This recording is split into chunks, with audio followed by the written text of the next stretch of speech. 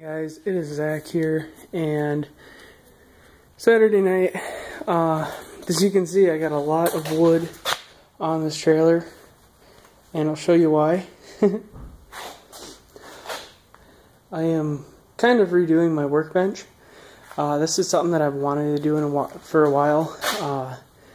Basically what I've done is, on this right hand side here, I have cut away 3 of these boards. I think these are 2x10s. Let me measure. 2x8s. These 2x8 boards, 8, 16, 24 inches, 2 feet of space here.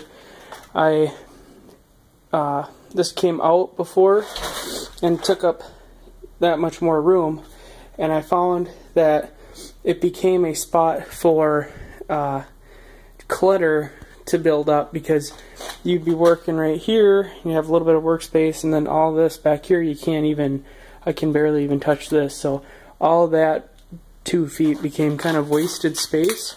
So what I've done is I just marked and cut these. These ones were marked before. This one I hacked off tonight. I don't really mind because it's just a workbench. And I really like how it's turning out so far. On top of it, I'm just going through stuff and throwing it out. Another big change, which I don't know if I've showed you guys this in the past, but this here had cabinets on the front, but there wasn't any shelves behind the cabinets, and I found that having the cabinet doors there really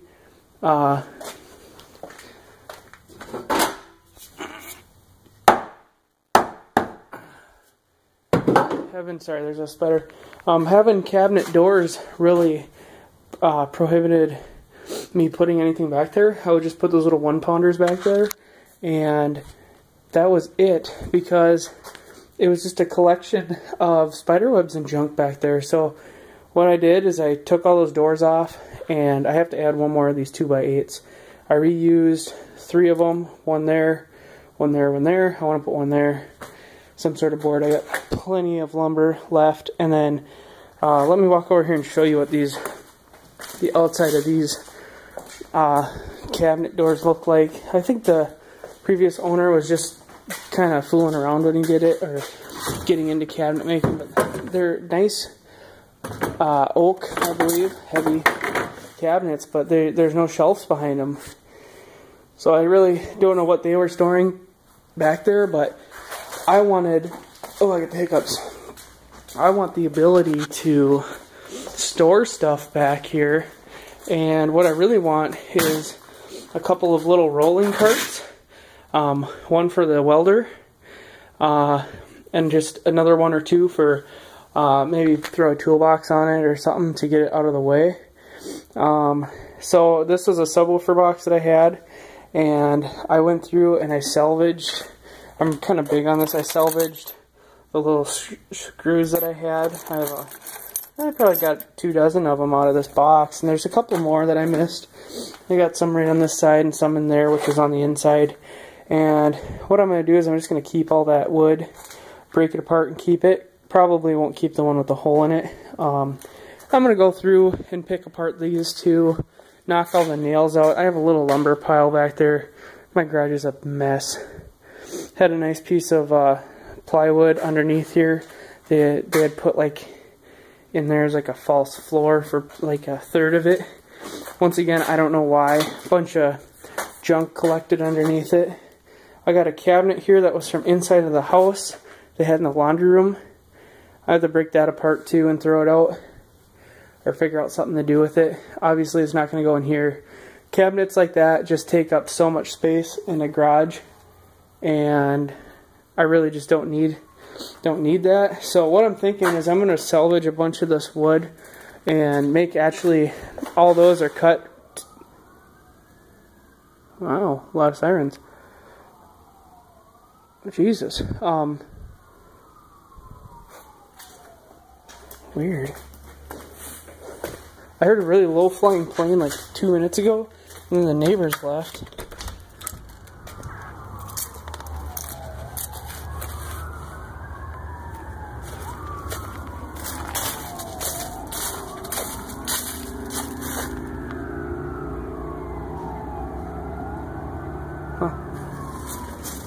I live right by the police station.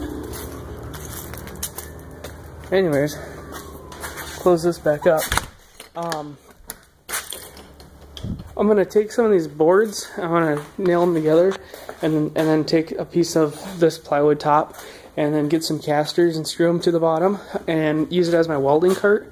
I was gonna make it out of metal, but if I have all the material here, other than casters, which I'd have to buy, I can save myself a little bit of money and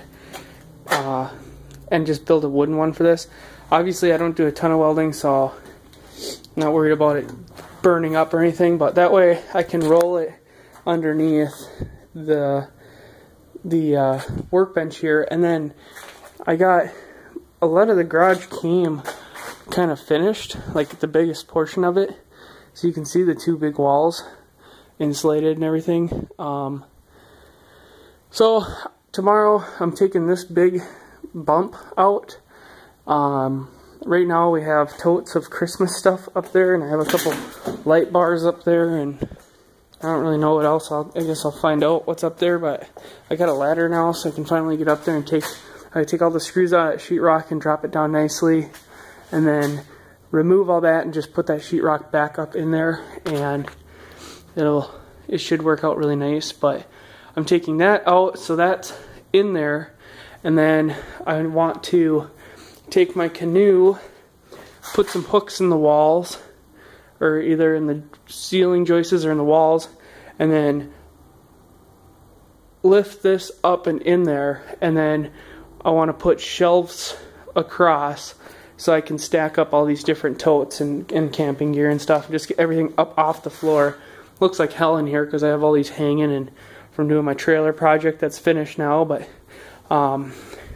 and then get the ladder hanging up there underneath it or whatever. This can actually be hung on the bottom or whatever, but I just need to get that in there. So yeah, that's basically what that is. And then I want to work on getting this finished all the way, which really wouldn't take a whole lot. It would take, the ceiling would take a lot. I might get some cheaper, well, see, and that's the problem with the ceiling. I have all that extra stuff up there for the house, so it does have to be somewhat accessible. I don't even know how they got that up there. That's a huge box. I don't know how they got that up there. They must have just pushed it up and then slid all the pieces under or something, but that actually doesn't matter. I'll probably just go right over. It's no one's business. And then we're going to do the roof next weekend, hopefully, so that'll be gone.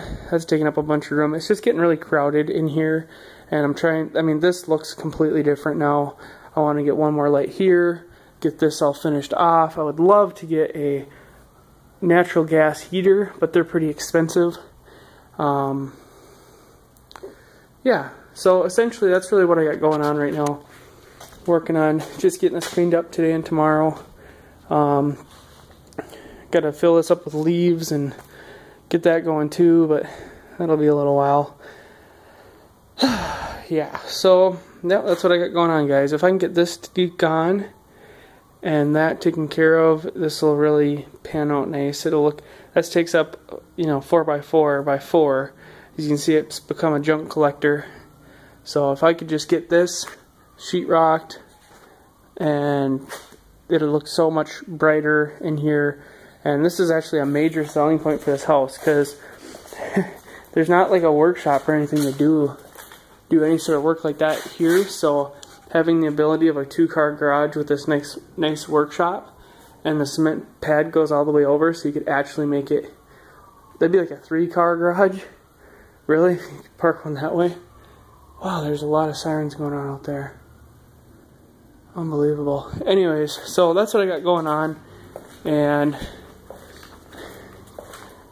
yeah, so that's what I'm working on tonight, guys. Hope you enjoy. I'm gonna upload this, get it going, but it was just, this looks a lot more friendly, and it'll seem a lot more friendly once I get these shingles out of here too. Yeah. Anyways, thanks for watching, guys, and I'll see you in another video.